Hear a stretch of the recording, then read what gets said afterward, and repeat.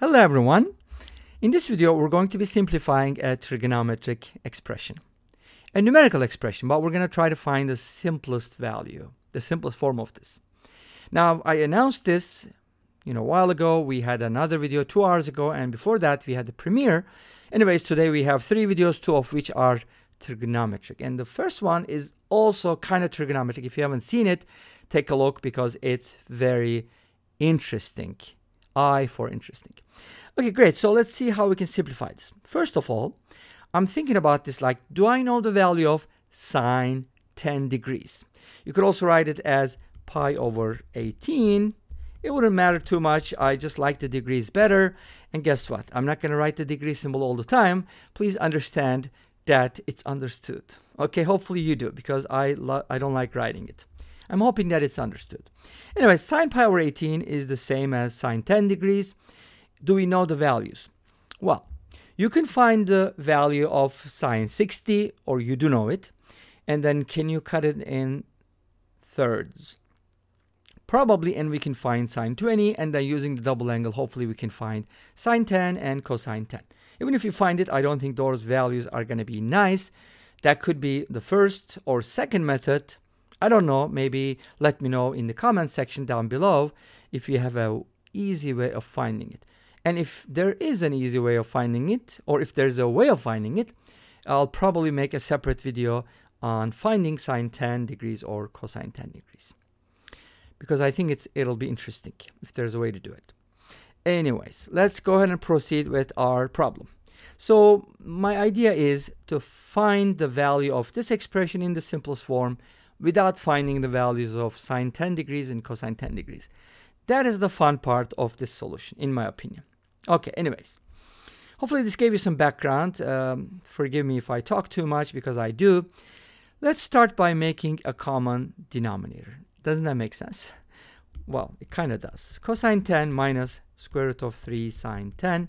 Again, did I tell you I'm not going to write the degree symbol, but I'm hoping that it's understood every time from now on. All right? So 10 means 10 degrees. So this expression doesn't look very friendly, while the bottom kind of looks friendly. Because if you think about sine of 2x, right? Sine of 2x is 2 sine x cosine x. You should know this, right? This expression comes up a lot, especially if you're given sine x plus cosine x or sine x minus cosine x. One of the things that we always want to do is square it to get 2 sine x cosine x, because that's equal to the double angle for sine. Make sense? So anytime you see sine x plus minus cosine x, square it, you're not going to go wrong. So, but how can I use it here? So the bottom is kind of taken care of with double angles. But what about the top? The top actually uses an interesting strategy that we just used 2 hours ago to solve the interesting trigonometric equation, which was cosine of cosine x equals sine of sine x. Take a look at it if you haven't done so yet, and then let me know what you think. But we're going to use the same strategy one more time. And that is to simplify this expression. Let's go ahead and isolate it, tear it apart. And now I'm going to replace square root of 3 with tangent of 60 degrees, which is tangent pi over 3. Why am I doing that, right? Why would you replace a number by the tangent of something? Because I want to write the tangent as sine over cosine. There's an identity, right? And then turn this into a difference or sum, because that's what's going to happen. So let's make a common denominator, and that's going to give us cosine of 10 times cosine of pi over 3 minus sine of pi over 3. Well, actually, I could probably write the pi over 3 first. So that looks a little better in my opinion, because pi over 3 is greater than 10. So I want to write that first. Again, just part of the OCD that I have. Forgive me for that. And now we get the following. And of course, I have to divide because it's not an expression. I'm not multiplying both sides by something. I'm just making a common denominator. Make sense? I hope it does. Now, what does the top or the numerator remind you? What is the numerator? Doesn't that look like cosine alpha, cosine beta, minus sine alpha, sine beta?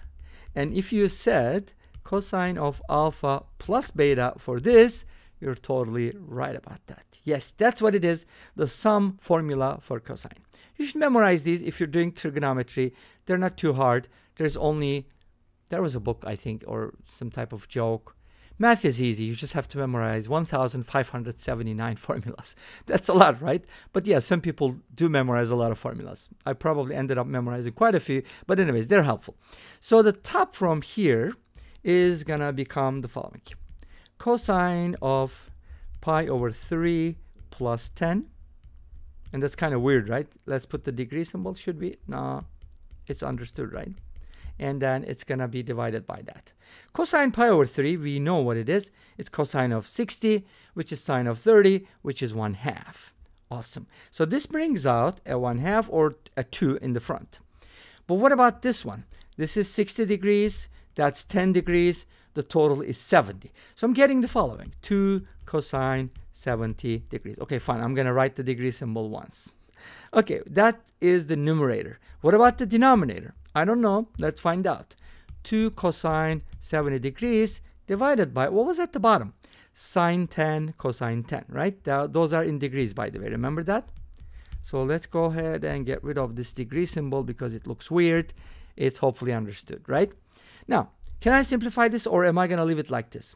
Yes, you can simplify it. Remember what I said about the double angle. Multiply the top and the bottom by 2. And now the bottom is sine 20. The top is 4 cosine 70 and the bottom is sine 20. Why? Because of the double angle formula. Remember we talked about it, right? What did we say? We said, hey, sine of 2x is 2 sine x cosine x. I didn't have 2 sine x cosine x, but I had sine x cosine x, so I had to multiply by 2. You could also write it as follows. You could just replace sine 10 cosine 10 with sine 20 divided by 2. But that will bring a 1/2. You would have to move it, so on and so forth. Guess what? It turns out to be the exact same thing. So it doesn't matter. Just multiply and don't deal with fractions, because fractions can be very, very annoying. Okay, I hope you agree with me on that. But anyways, this is what the answer that we got. Now, remember we had a discussion about, do we know the numerical values of sine 10 and cosine 10? Please let me know if you know of a way to evaluate those. I think there is a way to do it, but I'm not exactly sure at this point. I'm thinking about 1/3 of 30 degrees, and you could probably go with the cubic formula. Oh man, that's probably gonna be very painful. Anyways, so how do I simplify this? Okay, great. Remember in the video that we did, again, 2 hours ago, we talked about two angles that are complementary. And what did we say? We said that, hey, if two angles are complementary, then one of the sines equals to the other cosine. So in other words, sine alpha is the same thing as cosine of pi over 2 minus alpha. In other words, sine 20 is the same as cosine 70 because these two are complementary. Guess what? That's exactly what we have. So these values are equal. They cancel out. And the answer is 4. Wow, that's so simple. And this brings us to the end of this video. Thank you for watching. I hope you enjoyed it. Please let me know. Don't forget to comment, like, and subscribe. I'll see you next time with another video. Until then, be safe, take care, and bye-bye.